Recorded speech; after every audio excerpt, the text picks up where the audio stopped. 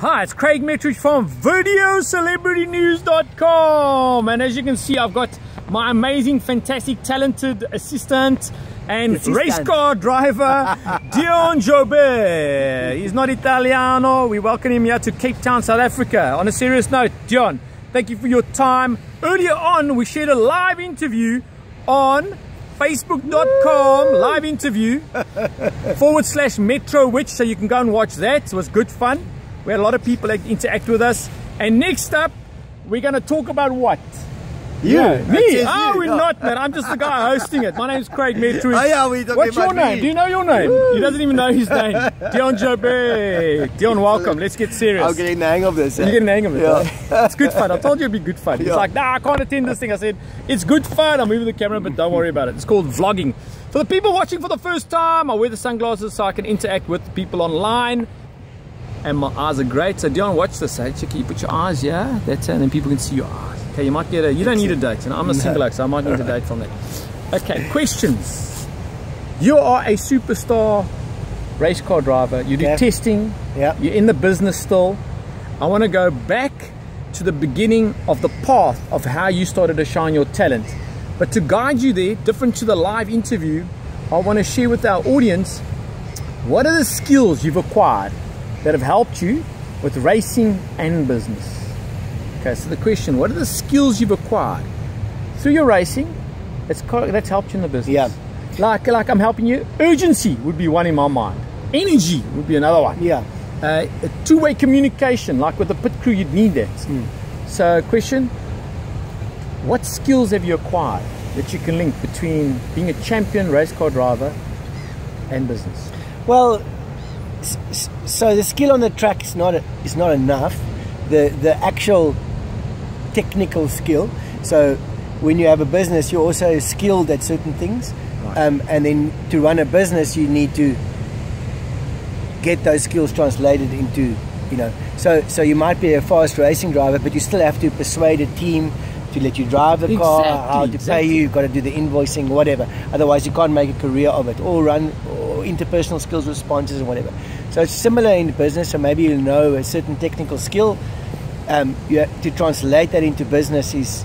Yeah, like I mean marketing itself, like if I think from a race car point of view, you know, part of the sponsorship is getting marketing, getting exposure, getting fans following you. You know, with social media now, obviously people are into likes and sharing. And I think for me, if I, you know, like you said about marketing and so on, it's sometimes very hard to sell yourself. So I think if I had my career over, although we all agreed we don't want different. Yeah, you don't want to rerun on something. If I personally had my career over, except the wins, yeah, I probably rerun on all the wins. I probably would have had somebody market me rather than trying to do yourself, because there's a sense of, you know, maybe embarrassment or whatever about it. So it's a similar in business. Maybe you sometimes, I think in my business, it's good that somebody else is also selling, not just me. Yes, correct. I agree with that. I mean, just to come in there, part of my intro, I'm a business coach and an inspirational speaker. I do sales coaching, customer care coaching. Motor industry's been good to me. That's another reason why I'm quite excited to, you know, share some time with you. Is because, you know, the perception might be that there's not a professionalism. I'm telling you, it is not an easy industry from a selling point of view, a marketing point of view, the manufacturers, the service, the support, pleasing the clients. You know, and technology has also changed the dynamics because now we go online. You YouTube I'll tell you, know, it's changed. My experience, I sold cars long ago. In the late 80s, actually. That's long. And then I stopped for a used car dealer, and I stopped obviously selling cars. And then my business now is to work for motor companies, and I interact a lot with car dealerships. I'm telling you now, when you're a dealer principal of a dealership, you're a serious bloke. They're not there to diddle people and whatever. They're there to make serious business, and all of them operate at a very high level. Part of when we met initially, I was a dealer principal for Meco Group. So shout out to Eric Scoble and Davy Craner, really good guys. Made a great success. Amazing. I mean, and Davy actually was one of my mentors. You can't have that kind of success if you you know, fleecing people all the time. You know, that's only short term. Correct. You will go out of business. So if you want to build a brand, as a and long term, you want long term sustainability. You have to get comeback clients all the time. Yeah, absolutely. So let's just go with a few more questions to set the tone for the rest of the interview. I really want to extract the link between business and you being a champion race car driver. Okay. Okay, apart from the podiums, what I picked up is the fact that you got to have that tenacity and that can do and that never give up.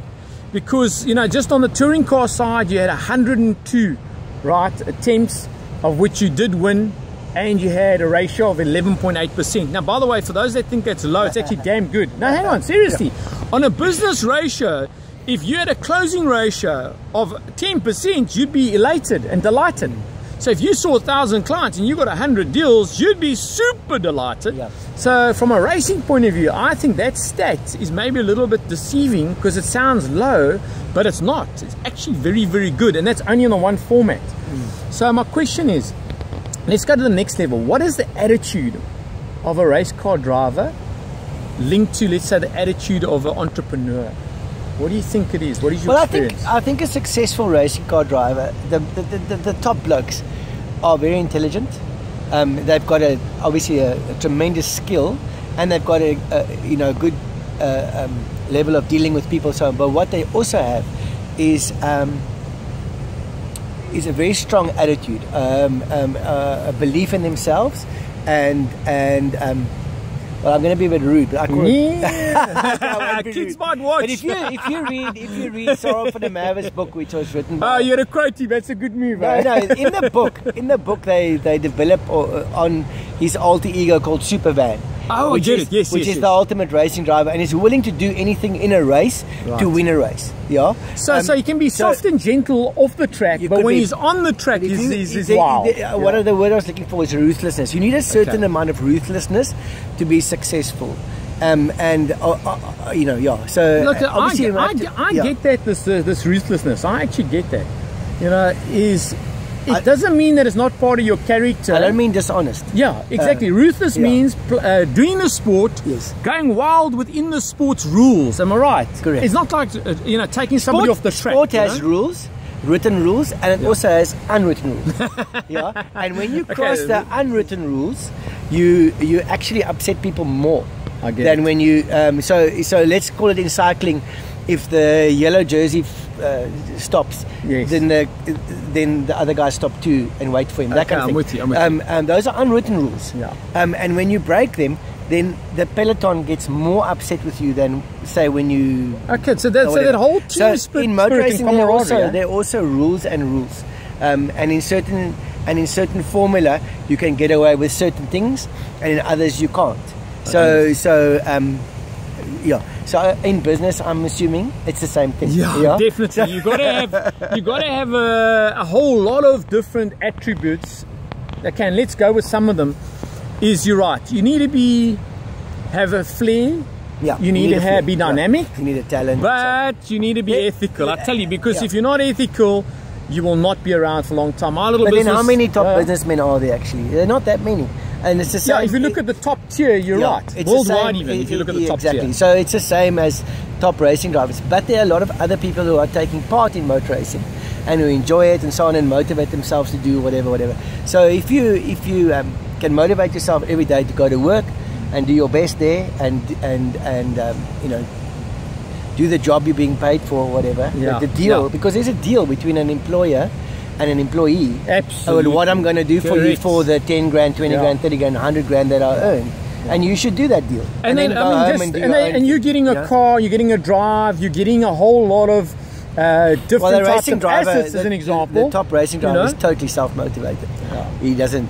So let me explain that in business terminology, okay? Because we always have this debate about motivation, inspiration, and energy. And I always, my attitude is, you do need motivation. That can be from me looking at somebody else and going, wow, they really are doing a phenomenal job. And then what happens, you internalize the motivation and you are inspired, and then you're energized, and then you're driven, and then you're enthusiastic, and then you're unstoppable. But the real legends go on to motivate others, coach others, uplift others, share with others, even share their secrets, because they got to a place of being not insecure, not arrogant. That's the other side of it. They've become humbly secure and humbly confident.